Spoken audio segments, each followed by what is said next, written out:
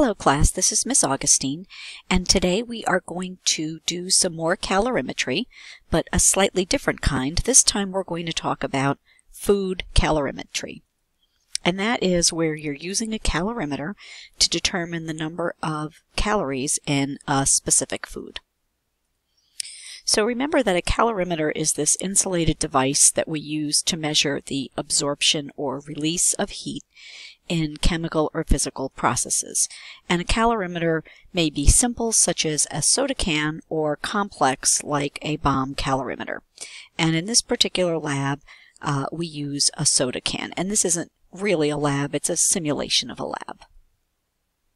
So when we're solving for heat changes, we might use a very complicated bomb calorimeter like this one that we've talked about previously, or in this case, we're going to use something really pretty rudimentary. And in this case, you'll see I've got a ring stand, I've got a little aluminum pan with, in this case, we're going to simulate what would happen if we lit a corn chip on fire underneath a soda can. So you'll see there's a ring, an iron ring, and we've got a soda can sitting on top of it, and then I have a thermometer. So what we typically do is we put water inside the soda can, we measure how much water, we measure the temperature of the water at the start, we burn a food like a corn chip, we let the food burn completely, we monitor the change in the temperature, and we make calculations from there. So generally, food calorimetry is used to determine how much energy is stored or contained in different kinds of food. And the burning of a food sample releases energy in the form of light and heat. And so what we do is we can use water to measure the amount of heat that was released by the food by figuring out what happened to the water. And typically, spoiler alert, the temperature of the water will go up. So when we're solving for heat changes, and as I said, this particular setup is for a corn chip. In lab, we usually do corn chips, popcorn, we'll do potato chips, we'll do crackers, whatever we can have on hand. And again, we burn the food under a soda can that has a measured amount of water in it, and we monitor the temperature. So let's do an example. Let's say we had a potato chip with a mass of 11.5 grams, placed it in that aluminum dish under the soda can, and let's put 50 grams of water into the soda can, and we measure it at 22 degrees C. So the chip was lit on fire with a match and allowed to burn until the flame went out. The water in the soda can reached a temperature of 92 degrees C. The final mass of the burned chip was 2.5 grams. So what we did was we took the chip before we burned it, and then we massed it after we burned it. So now the first thing we'll do is talk about the heat that was gained by the water. And we'd use the equation Q equals M times C times delta T, where in this case the Q for the water that we're calculating is the heat in calories that was gained by the water. The M for the water is the mass of the water. The C for the water is its specific heat, and we know that water has a specific heat of 1 calorie per gram degree C. And the delta T for the water is the T2 minus T1, or T final minus T initial. So calculating the heat gained by the water, our initial temperature was 22 degrees, our final temperature was 92. That means the delta T was 70.0. Rules for sig figs: when you're subtracting, you pick the number with the fewest digits to the right of the decimal. In this case, that was the tenths place, so that would be appropriate right there.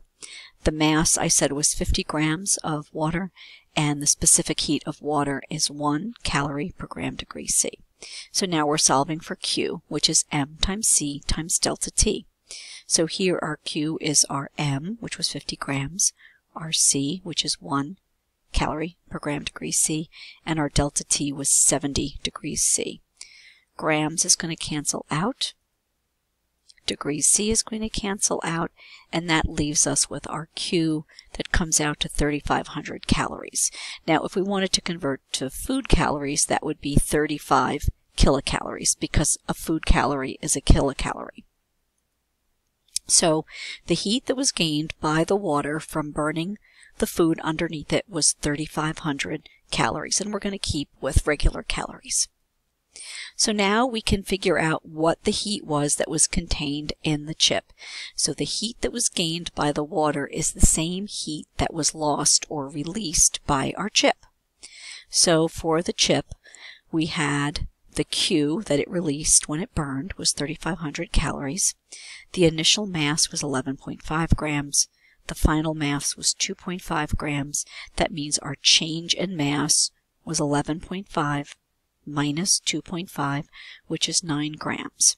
So now we're going to calculate. The heat in the chip is usually calculated by calories per gram. So we've got the calories and we have the mass that we burned. So the heat in the chip in this case was 3,500 calories. We calculated that using water, divided by 9 grams. That was the mass that actually burned. And that comes out to 388.8 calories per gram.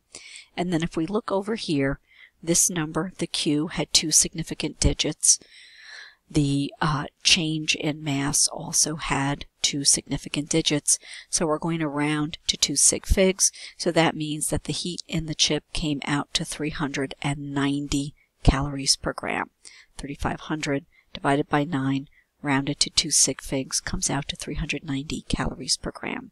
So what we did here was we calculated using what happened to water. We calculated how much energy in calories per gram was released by a chip that was burned.